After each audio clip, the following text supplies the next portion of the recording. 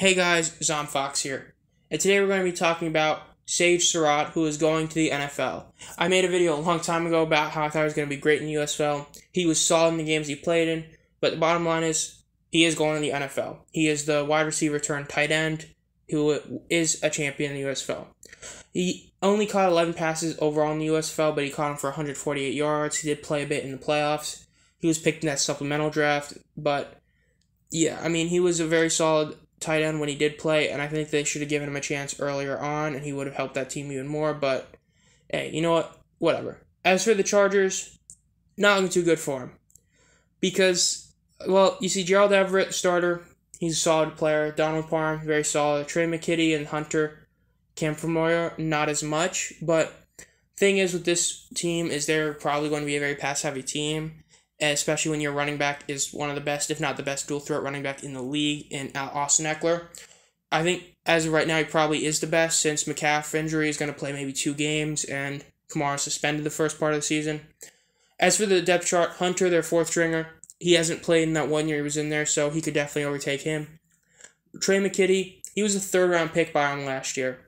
So the other 2 guys who are still here have been above him already, but considering they used a 3rd-round pick on him, they're probably thinking he was going to be someone or going to keep him on this roster.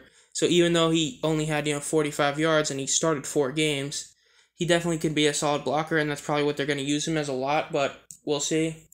Parham, he's heading into his 3rd season.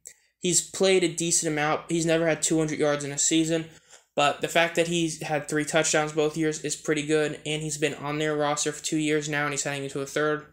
And then their starter is the guy they just got in Gerald Everett. He was at the Rams, that's where he was most known for, but he also played in Seattle. He's basically a consistent 400-yard type tight end receiver. He had 4 touchdowns last year, which is pretty great. Granted, that was with, some backup quarterbacks playing a bit, and as it usually is, backup quarterbacks, go to their tight end a lot. But he still is very solid, and he hasn't been a consistent starter his whole career, so the fact he's had 400 yards is very good.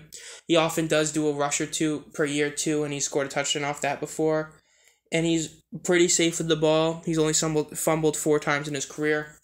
And he was a 2nd-round pick back in 2017 for a reason. So I think that for Sage, he could become maybe 3rd string. I think it's more or less how much they value Parham and McKitty, as Parham has been their pretty much backup for a couple of years, and then Trey McKitty was a decent high pick. So we'll see. This has been Fox. If you enjoy this content, we might notify as soon as I upload any videos.